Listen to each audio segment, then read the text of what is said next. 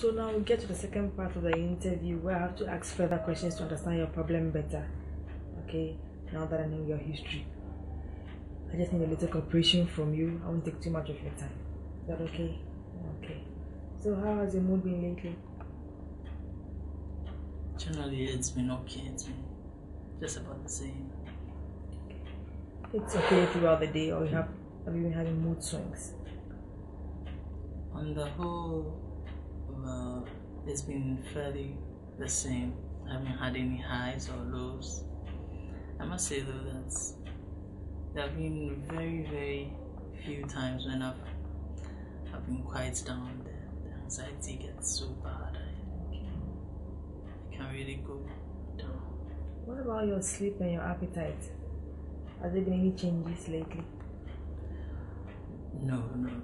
It's been just about the same. Yes. And how about your concentration? Are you able to concentrate very well? Read a newspaper through and through? Watch a TV show? That's a problem. I can't seem to concentrate on anything for too long. I can't watch a TV program. I can't read a book. The thoughts just come in and I can't concentrate. No, I can't. How about memory problems? Are you having any problems with remembering things? No, I don't have a problem with memory. It's just the concentration. So how do you feel about the future? Well, I can see a bright future ahead. Taking out this problem. But otherwise, I'm looking forward to big things. Okay. Do you worry about causing harm to other people, or do you have thoughts of causing harm to other people? Actually, on the contrary, I am. What I do most of the time is trying to protect other people because I have to prevent the infection being carried to my family, and I don't think that's harming them. Okay. Yes. So, no, I don't have any thoughts of harming anyone. But I do to protect them instead. Okay. So you're looking forward to a very bright future. Yes. That's good. So I think you don't have any thoughts of taking your life, or have you ever thought about that? See, I don't have any. Well, when I get really anxious, there's been times when I can get really anxious, and other time I just want to stand in the middle of the street or something, just an escape, but I haven't come around to do it yet. No, and afterwards I never think about it. The fear is one of these days I might just end up doing it. Yes. Okay, these thoughts that keep coming into your mind, have you ever tried to resist them? I always do. I always try to, but they won't go away.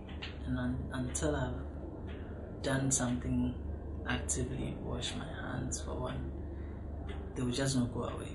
I can't do anything about them. They're just there, just in my mind. So you have to wash your hands all the time. About how many times in a day? So many times. It's embarrassing. I have to sometimes even up to 30 times a day. Yes, and it's not just the washing of hands. I have to clean door handles and clean surfaces. Just about everything that regards clean. I do over and over and over again in a day. So how is this affecting your life, your job, relationship with family members? Well, it's really having a bad impact on my life. I can't keep appointments, and I'm always late, and it's bad, and I can see people drawing away from me because I think they see the things I do to be a bit on the awkward side. I can see them drawing away.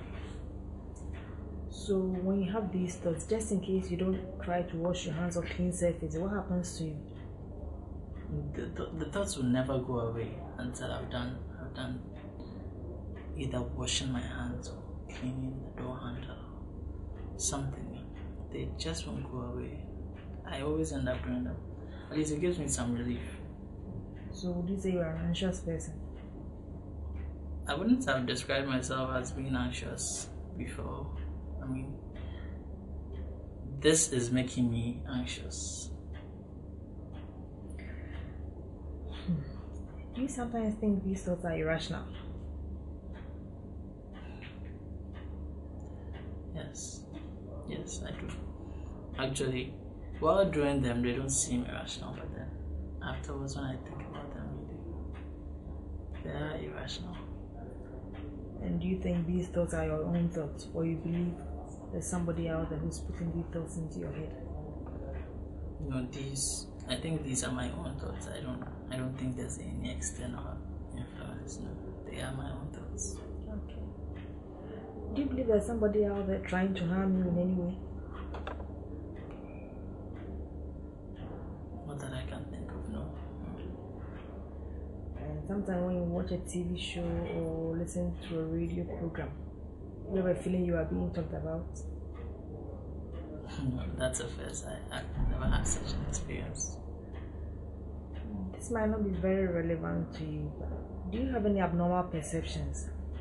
Hearing voices when there was nobody around to explain it, or when there was nobody around you, or seeing visions, or smelling unusual scents when nobody else can smell it?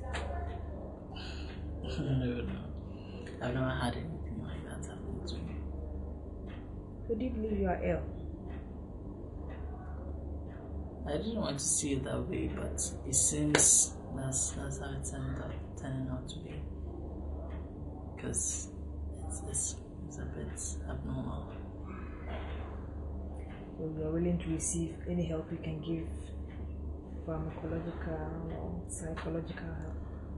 Okay, I'm not really a medicine guy, but any help, I prefer psychological therapy. Okay. Psychological to keep the anxious thoughts out, right? Yes. Okay, so do you know where you are now? Yes. Can you tell me, please? There's the psychiatry department of Gofanochi Teaching Hospital. Do you know what time and date of this? It's about 3 p.m. Today is the 1st of April 2009. Okay. And do you know who I am? Yeah, Dr. Setutu, attending psychiatrist. Okay. So that will be all for now. Thanks very much for your cooperation, okay? Thank you. You're welcome.